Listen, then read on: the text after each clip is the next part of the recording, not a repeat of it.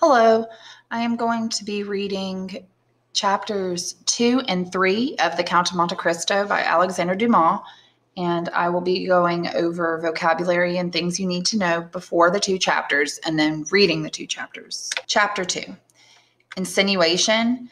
An insinuation is something that is insinuated, and something that is insinuated is strongly hinted at. Contraband is illegally obtained objects. Gratitude is thankfulness. Husky means solid physically, broad-shouldered, muscular.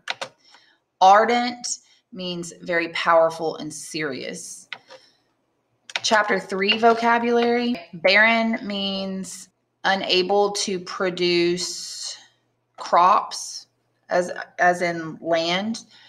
A promontory is a cliff jutting out over the sea. A gypsy is a person who is part of an ethnic group called the Gypsies, and they travel from place to place, marry among themselves like a normal culture. It's just they don't have a country to call their own. Steadfast means it doesn't give in or give up, so like sturdy almost.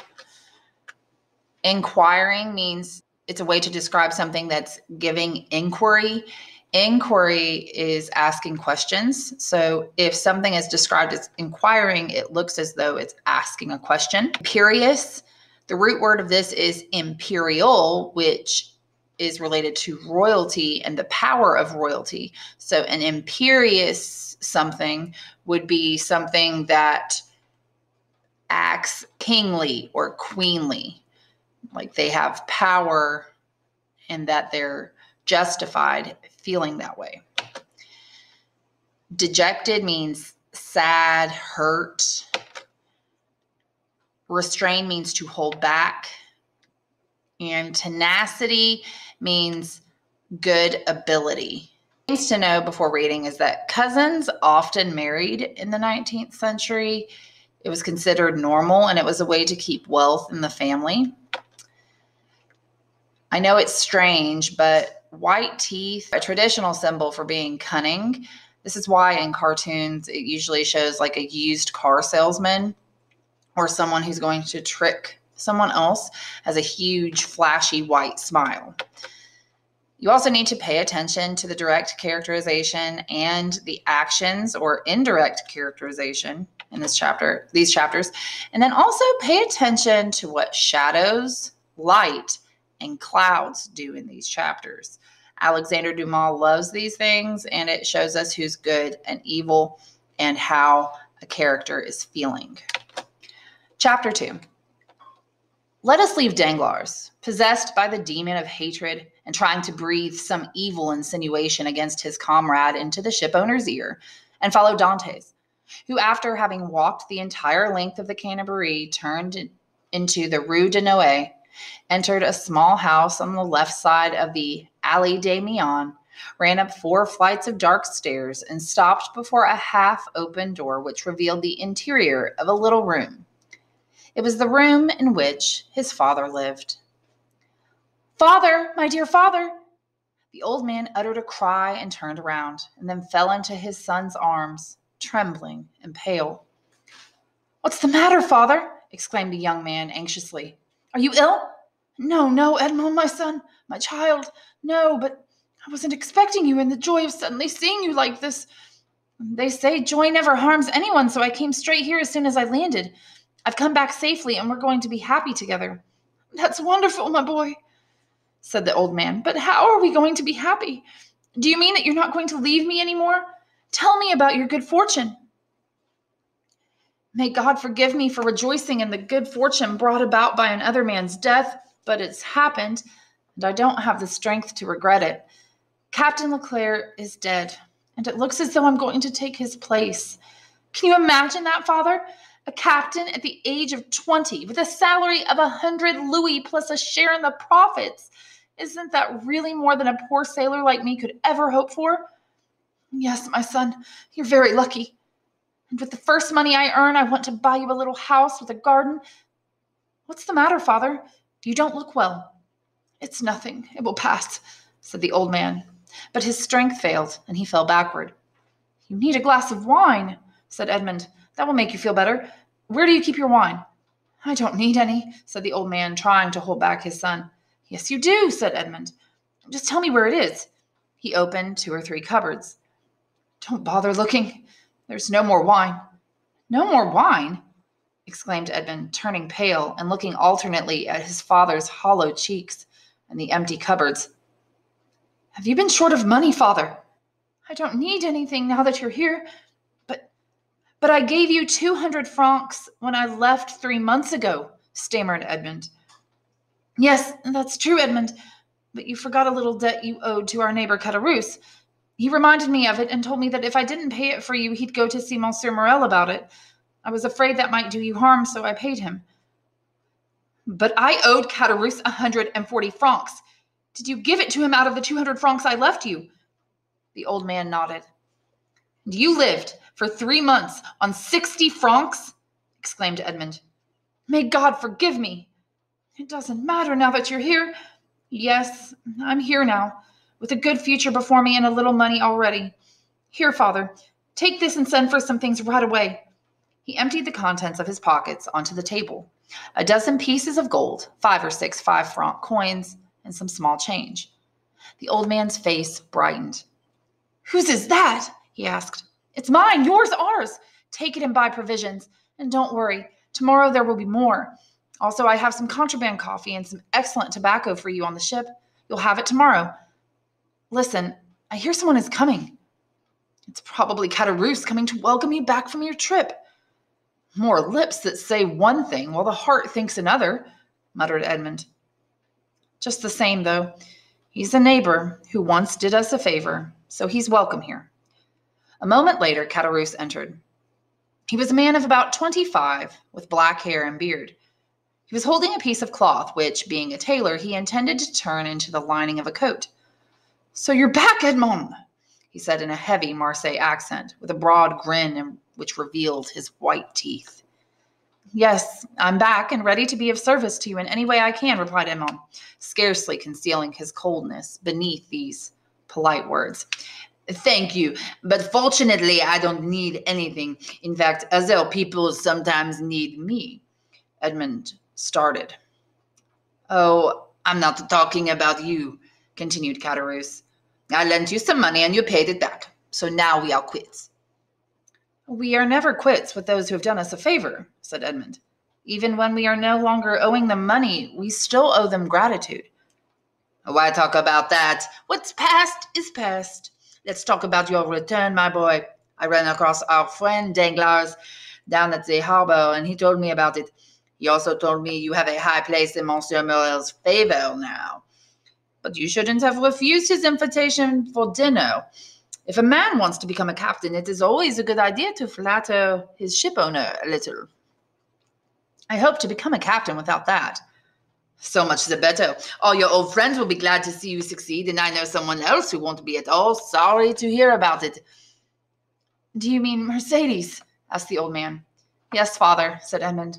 And now that I've seen you, now that I know you're well and have everything you need with your permission, I'll go see Mercedes. He embraced his father, nodded to Caderousse, and went out. Caderousse remained for a moment, then took his leave of Edmund's father, went downstairs, and met Danglars, who was waiting for him. Well, said Danglars, did he talk to you about his hope of becoming captain? He talked as though it had already happened, and it's already made him arrogant. He offered his services to me as though he were a great man. Is he still in love with Mercedes? Head over heels. He's on his way to see her now, but unless I'm mistaken, he's in for an unpleasant surprise. What do you mean? I don't know much for sure, but I do know that every time Mercedes comes into town, she's accompanied by a husky young Catalan with an ardent expression on his face. You say Dantes is on his way to see her now? Asked Danglars. Yes, he left just before I did. Then let's go in the same direction. We'll stop at La Reserve and wait for the news over a bottle of wine. Who's going to tell us any news? We'll be beside the road and we can tell what's happened from the expression on Dante's face. Let's go then, said Caderousse. But you'll pay for the wine, won't you? Certainly, replied Danglars. The two friends walked rapidly away. Chapter 3. 100 paces or so from the spot where Danglars and Caderousse sat sipping their wine was the village of the Catalans. One day, a mysterious group of people set out from Spain and settled on the narrow strip of land which they still inhabit today. Their leader, who could speak a little Provençal, asked the commune of Marseille to give them the barren promontory on which they had run their boats ashore. The request was granted, and 3 months later, those sea-going gypsies had built a small village. Today, 3 or 4 centuries later, they still remain faithful to their little promontory and do not mix with the population of Marseille. They marry only among themselves and preserve the customs and language of their original homeland. In one of the houses on the only street of this little village, a beautiful young girl with jet black hair and eyes as soft as those of a gazelle was standing leaning against the wall. Before her sat a young man of about 20, tilting his chair nervously and looking at her with a mixture of uneasiness and anger. His eyes were questioning her, but her firm, steadfast gaze dominated him. Listen, Mercedes, said the young man. It's almost Easter again, a good time for a wedding. Give me an answer. I've already answered you 100 times, Fernand. You must be your own enemy to keep on asking me. I've never encouraged your hopes. I've always said to you, I love you like a brother, but never ask anything more of me because my heart belongs to someone else. Haven't I always told you that, Fernand? Yes, you've always been cruelly frank with me. Besides, why should you want to marry me, a poor orphan girl whose only fortune is a cabin that's falling into ruin? I don't care how poor you are, Mercedes. I'd rather have you than the daughter of the proudest shipowner or the richest banker in Marseille. All a man needs is an honorable wife and a good housekeeper. Where could I find anyone better than you in both respects? Fernand, replied Mercedes, shaking her head. A woman becomes a bad housekeeper and can't even guarantee to remain an honorable wife if she loves someone other than her husband. Be satisfied with my friendship. It's all I can promise you, and I never promise anything I'm not sure of being able to give. Fernand stood up, paced back and forth for a few moments, and then stopped in front of her, clenching his fists and scowling. Tell me once more, Mercedes, he said. Is this your final answer? I love Edmond Dantes, replied the girl coldly, and no other man will ever be my husband. And you will always love him? As long as I live. Fernand bowed his head in despair and heaved a sigh which sounded like a groan. Then suddenly looking up, he hissed between his teeth, What if he dies? If he dies, so will I. What if he forgets you? Mercedes, shouted a joyful voice outside the house. Ah, cried the girl, blushing with happiness and love. You see, he hasn't forgotten me. There he is now. She ran to the door, opened it, and called out, Here I am, Edmond. Fernand recoiled as though he had seen a snake and sank down again into his chair. Edmond and Mercedes fell into each other's arms. The fierce Marseille sun shining in through the door covered them with a flood of light. At first, they saw nothing around them. Their overwhelming happiness isolated them from the rest of the world. Then Edmond suddenly became aware of a somber face glaring at him out of the shadows. Fernand had unconsciously put his hand to the handle of the knife at his belt. Excuse me, said Dantes. I didn't realize that there were 3 of us. Turning to Mercedes, he asked, Who is this gentleman? He'll be your friend, Edmond, because he's my friend. He's my cousin Fernand, the man I love most in the world after you. Don't you recognize him? Ah, yes, said Edmond. Keeping Mercedes' hand clasped in his, he held out his other hand to Fernand, but Fernand remained as motionless and silent as a statue. Edmond looked inquiringly at Mercedes, who was trembling and upset, then at Fernand, who scowled threateningly. He saw everything at a glance. His face darkened with anger. I didn't expect to find an enemy in your house when I hurried here to see you, he said. An enemy? Cried Mercedes, with an indignant look at her cousin. You have no enemy here. Fernand is like a brother to me. He's going to shake hands with you in friendship. She looked imperiously at Fernand, who, as though hypnotized, slowly held out his hand to Edmond. Like a furious yet powerless wave, his hatred had broken against the command which the girl exercised over him. But as soon as he touched Edmund's hand, he knew he had done everything that was within his power. He turned abruptly and rushed out of the house. "Oh!" he cried, running like a madman and clutching his head between his hands. "How can I get rid of him? What can I do? What can I do?" "Where are you going in such a hurry, Fernand?" called out a voice. He stopped short, looked around, and saw Danglars sitting at a table with Caderousse in the arbor of a tavern.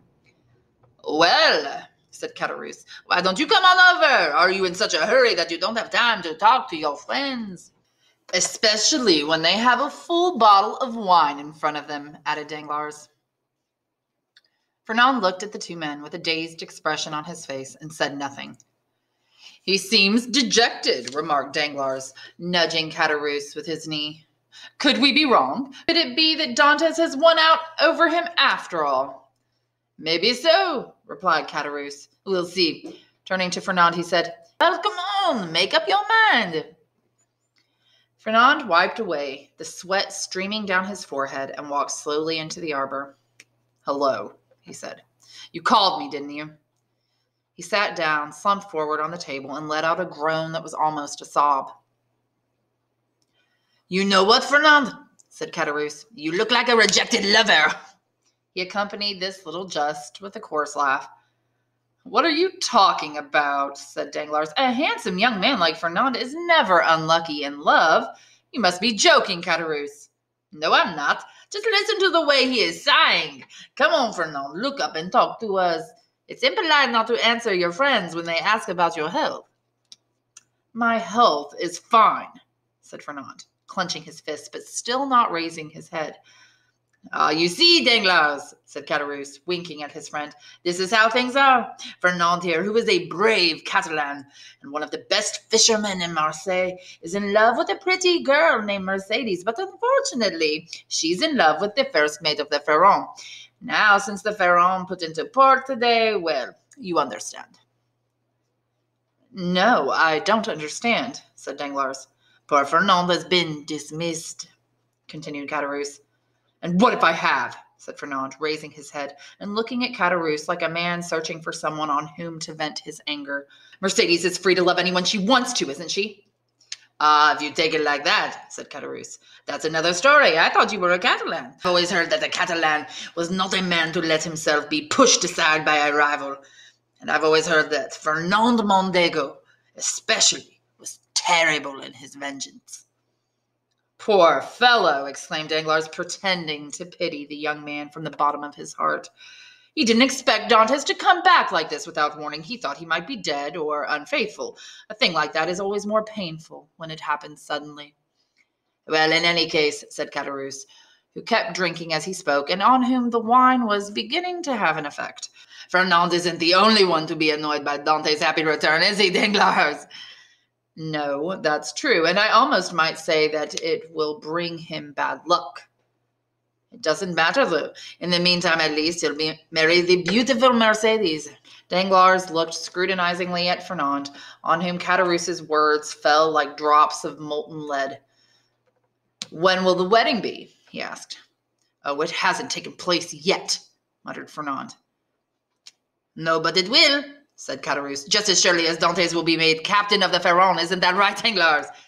Danglars started at this unexpected thrust and turned to look at Caderousse in order to see if it had been premeditated, but he saw nothing but envy in his drunken face. "All right, then," he said, filling up the glasses. "Let's drink to Captain Edmond Dantès, husband of the beautiful Mercedes." Caderousse raised his glass with a heavy hand and emptied it at one gulp. Fernand took his and dashed it to the ground. "Well, well," exclaimed Caderousse, "what do I see there on the top of the hill? Take a look, Fernand. You can see better than I can. I think my eyes are starting to blur. You know how treacherous wine is. It seems to me I see two lovers walking along, hand in hand. May God forgive me. They don't know we can see them, and they're kissing." None of the anguish visible in Fernand's face escaped Danglars.